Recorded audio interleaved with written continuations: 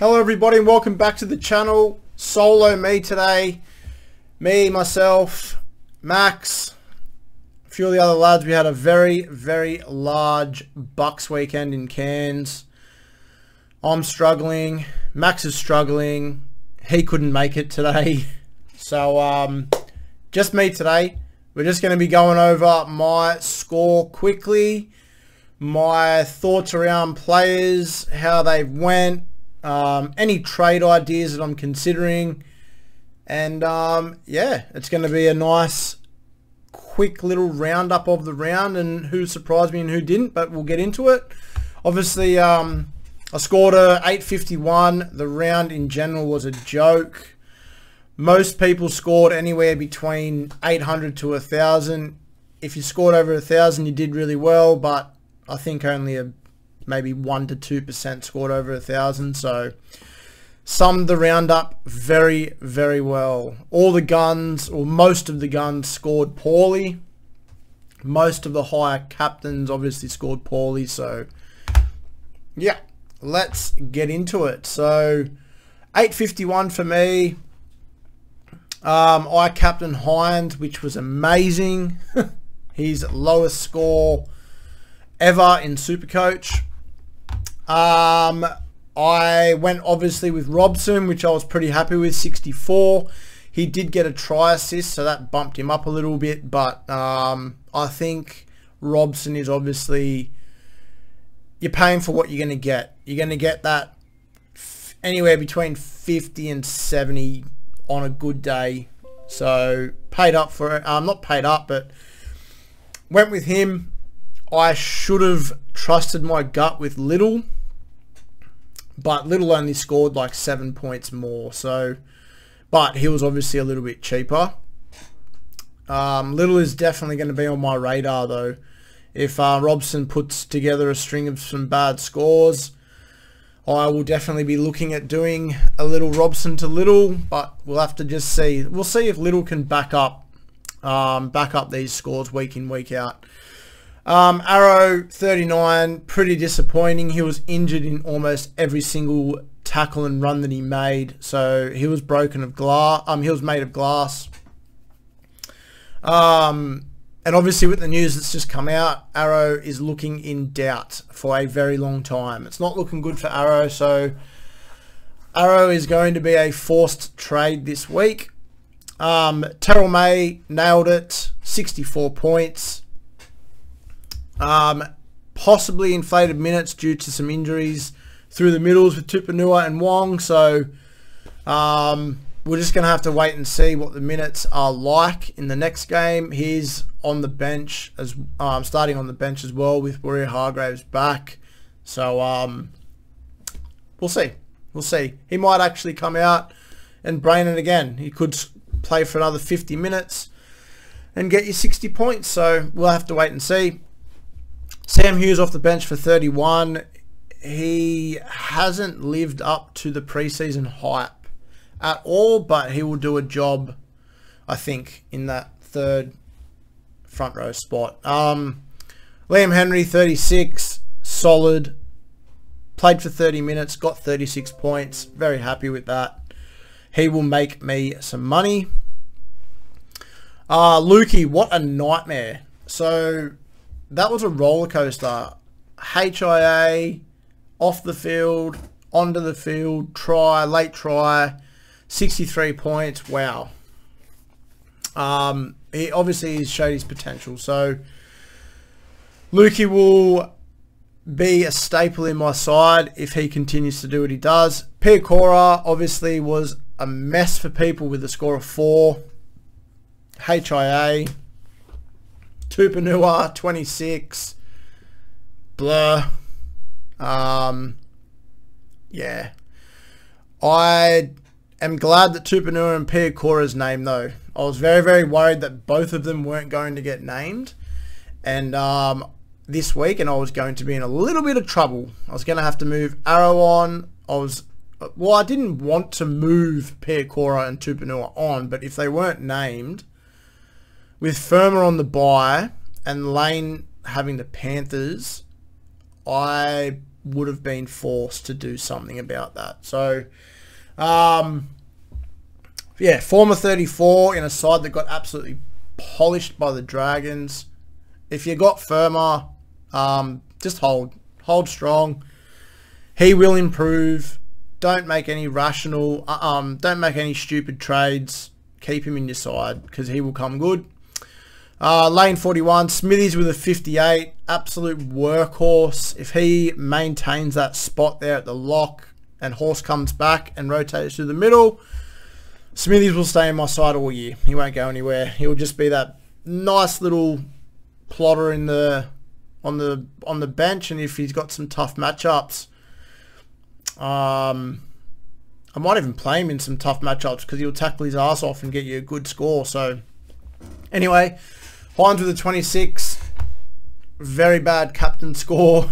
I actually had my captain on Cleary until like 5 minutes before the Sharks kicked off and changed it. And I mean, look, it was only an extra 10 points, 20 points if I captained him. So yeah, look, I didn't miss out on much. Brooks, beautiful 59. What could have been set up? He could have set up Turbo for a try. He could have honestly got an extra 50 points. So I think Brooks is in for a big year. He outscored Dylan Brown this week.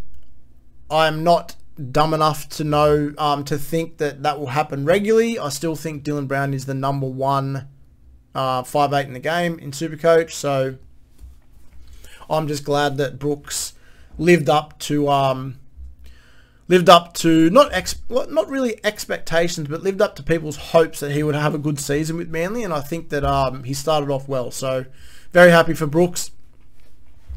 Tuivasa 46 in a low scoring game. Look, Tuivasa, he's going to get attacking stats. He will get good scores.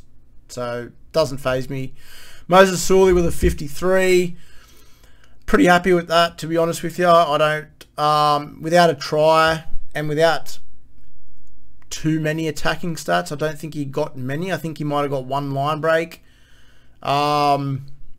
Points will come for Sully, and I'm pretty happy to own him. I did, however, own Laybart for about most of preseason, and I changed to Sully straight after I saw Sully have that big game against the Tigers in the preseason. But look, you can't win them all. It would have been good to have Sully and Laybart, but yeah. So I will eventually, I'll see how Laybart looks this week. If he can back up what he did on the weekend, he is definitely going to be coming into my side somehow. I might even move a Bostock up to Laybart. Taylor May, 67 points in a side that scored 0. So let that sink in. 67 points in a side that scored 0. He will ton up a lot this season, without a doubt. So Burbo with the 72, beautiful. Cheapy's on the side, 38s for Bostock with a try, which is a little bit concerning. Actually, it's quite concerning. Strange 28 didn't really do too much. Gagai with a 55 with the try. Obviously, we all know this. Turbo 81, Ponga 50.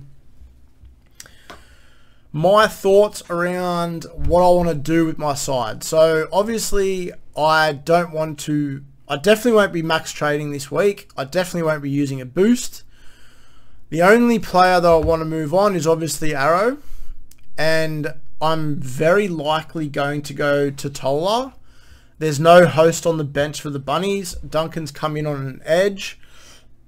So I am very much looking to go to Tola. So if I go to Tola, that will give me an extra 30k in the bank. So, and that literally puts my side together for this week. I don't need to make any trades. Lukey's starting, Piakura starting, Tupanua's starting. I'm not going to play lane against the Panthers. Playing Smithies. Sharks have the Bulldogs. I think the Sharks can bounce back. Not bounce back. They won on the weekend, but I think the Sharks can look a lot better. And I think there'll be a lot more attacking stats for Hines in this game. The smart thing will definitely be, though, I will be VCing Hines, and I will be putting the C on Turbo. Turbo's got the Roosters at 4 Pines Park on Sunday afternoon. So, obviously, that screamed points, even though the Roosters look good. VC Hines, C Turbo this weekend.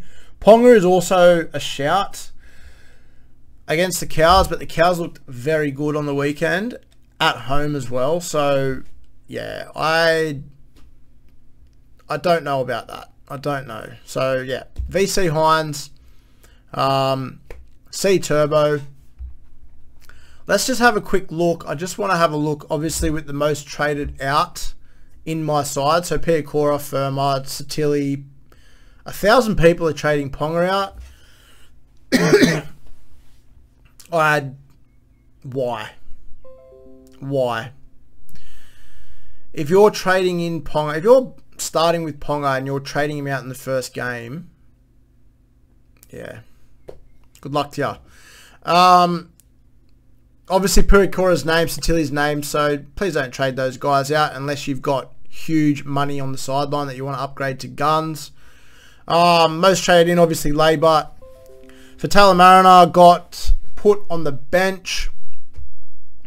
5,605 people might want to consider reverse trading that. Josh Kerr, 3,868 trades. He scored a try off the bench, and he's starting on the bench again. So I don't think I would want to jump the gun on that one at all. Flegler, everyone's obviously moving. Maybe some Arrow owners, they're going straight to Flegler. If you're doing that, try and have some depth on your bench, because obviously Flegler's got a bye next week, and I would probably hold off getting Flegler until after the bye. I wouldn't rush in to get Flegler now. Also, he scored a try, which was a line break and a tackle bust. Minus like 30%, like roughly 30 points off his score, and that's what he would have finished on if he didn't score that try. So take that into consideration. If he didn't score that try, he was scoring quite poorly. People are trading Lussick out. I don't quite understand that. He scored 61 points, but yeah, anyway. That is how my side went. That's how my side looks for this week. I'm making 0 changes outside of going Arrow to Totola. 1 trade, boring, but the way I look at it this season is save your trades, trust the process. Unless you've got injuries, suspensions, and players just look absolutely woeful, I would not be rage trading just yet. I sound like shit. I'm jumping off. Good luck for the rest of the week, guys. I'll be posting my final team or final captain choice and stuff on the Facebook page on Thursday for round 2. If anything changes or if anything pops up, I'll let you guys know. So cheers for joining in. Cheers for watching. Let me know how you all went in the comments. Me and Max will both be back on next week, so he ain't going anywhere. And yeah, hopefully everyone went well. Let me know how you went in the comments. Let me know what trades you're making in the comments, and good luck for this week. Cheers, guys.